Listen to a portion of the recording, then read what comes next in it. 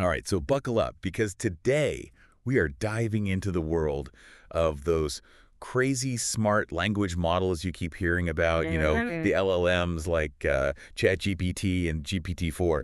Right. The ones that can practically like write you a novel before you finish your coffee. Yeah, they're pretty impressive.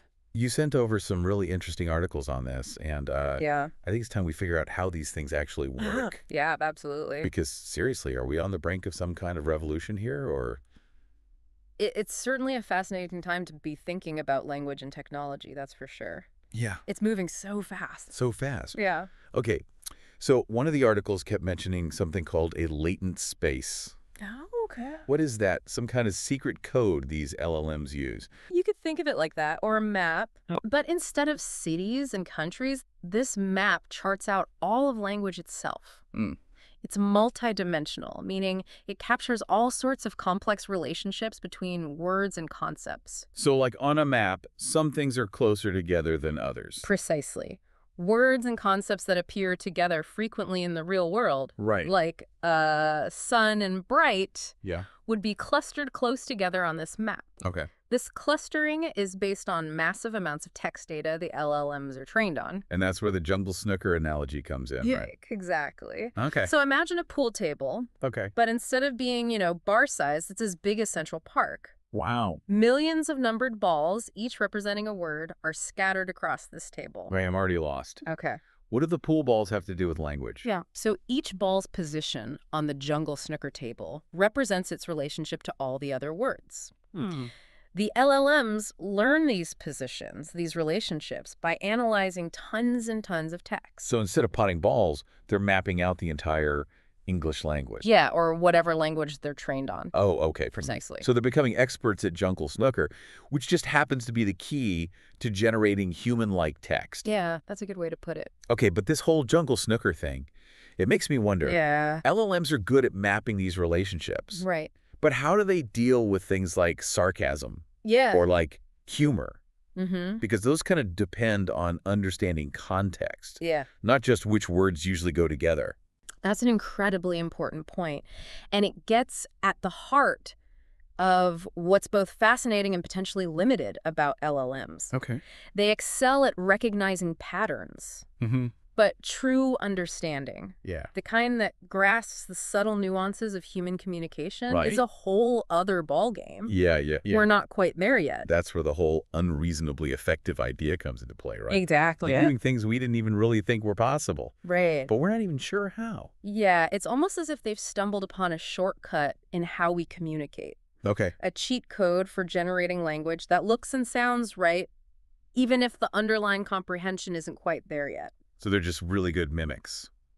In a way, yeah. They're like incredibly talented parrots, able to reproduce the sounds and patterns of human language with remarkable accuracy. But if we push that analogy a bit further, parrots don't understand the words they're mimicking. Right. They're just repeating what they've heard. Precisely. Yeah. And that's where the allegory of the cave comes into play. Ah, yes. Plato's famous. Exactly. Yeah, the allegory of the cave, you got it. Okay. Remember, the prisoners in the cave, they only ever see shadows projected on the wall. Okay. They don't see the real objects that are casting those shadows. You're saying LLMs are like those prisoners? It's a powerful analogy, right? Okay. LLMs, with their incredible pattern recognition abilities, Yeah. have become masters of the shadows, Okay. crafting text that is often, like, indistinguishable from human-generated language. Right.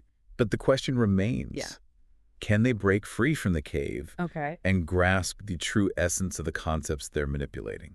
Okay, I'm hooked, but, like, how do we even begin to push these LLMs toward the mouth of the cave, so to speak? That's the billion-dollar question. Yeah. And it might not be a single answer. Okay. It might be an ongoing process Right. of refinement Yeah. and perhaps even fundamental shifts in how we approach the problem. Okay.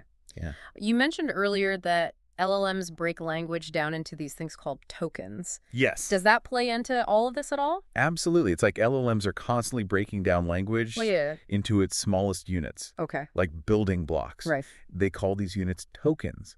Think of it as turning words into numbers. Okay. and then using those numbers to map the relationships between those words. So it's more than just mapping individual words. Yes. They're mapping the building blocks that make up those words. Precisely. And that's where things get really interesting. Okay. These tokens aren't always whole words. Okay. They can be parts of words, punctuation marks, Yeah. even specific characters. Okay. This allows the LLMs to capture the nuances of language at a much finer level. But if they're working with these, like, tiny fragments of language, doesn't that make the jungle snooker table, like, way more complex? It does, but it also makes it more powerful by breaking down language into these smaller units. Right. LLMs can start to see patterns and relationships that would be impossible to detect at the word level. Okay. It's like they're developing a deeper understanding of the underlying structure of language itself. Okay, so they're getting better at jungle snooker even as the game gets more complex. Right. But does that bring them any closer to understanding? It's a question of how we define understanding, right? Yeah. Perhaps LLMs are showing us that there are multiple paths to intelligence, multiple ways of interacting with and comprehending the world. Okay. Yeah. You said earlier that LLMs are unreasonably effective. Yeah. But if they're not truly understanding, then how can they be so good at what they do? It's one of the biggest mysteries in the field. Right. It suggests that there might be something inherently powerful Yeah. about the statistical relationships embedded in language itself. So it's not just that LLMs are good at mimicking. It's that they're tapping into something fundamental about how language works. It's a possibility, yeah.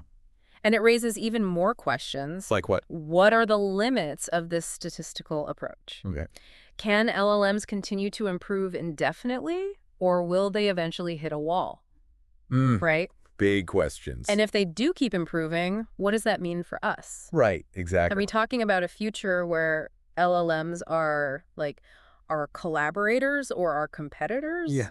Or something else entirely? These are questions we all need to be thinking about. Yeah. The future of language, it seems, is far from certain. It's like we're handing LLMs the keys to the kingdom, but we're not even sure if they'll, know how to rule. Yeah, it's true. It's like we're giving them this incredible tool, our language. Right. But what they ultimately do with it Right. remains to be seen. Yeah, it's like watching a child take their first steps, right? Yeah. Like, we can guide them, Yeah. but ultimately they're going to find their own way. Exactly.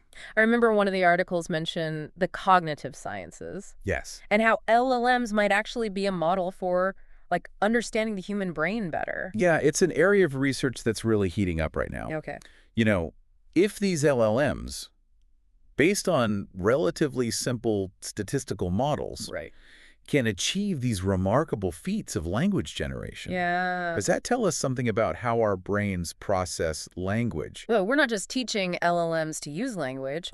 We're potentially learning from them about how we use language ourselves. Exactly. It's a two-way street. Yeah. By studying LLMs, we might unlock secrets about our own cognitive processes, about the hidden depths of language and thought that we haven't even begun to explore. It's like we're holding up a mirror to our own minds. Right. But the reflection is both, like, familiar and strangely alien at the same time. A perfect way to put it. Yeah. And it brings us back to that idea of understanding, right? Right. We might need to broaden our definition of intelligence to acknowledge that there could be multiple paths to achieving it. Multiple paths, multiple ways of thinking, multiple ways of experiencing the world. Exactly. It's kind of a humbling but also exciting thought. It is. It's humbling, but it's also exhilarating, right? Okay. LLMs are challenging our assumptions about what it means to be intelligent, to understand, to communicate. Well, this deep dive has definitely given me a lot to think about. Good. I'm glad.